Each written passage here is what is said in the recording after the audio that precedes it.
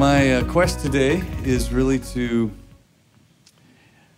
introduce to you some tools, some awareness of really how to measure the way that you are affecting your environment.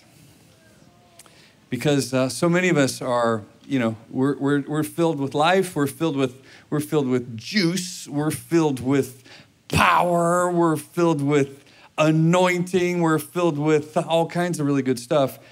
And if we're not really paying attention to how other people are experiencing us, then we end up with a problem. And that problem is a lack of self-awareness. We can build effective teams around us. We can learn how to play to the strengths of the team by valuing people that are so different than us.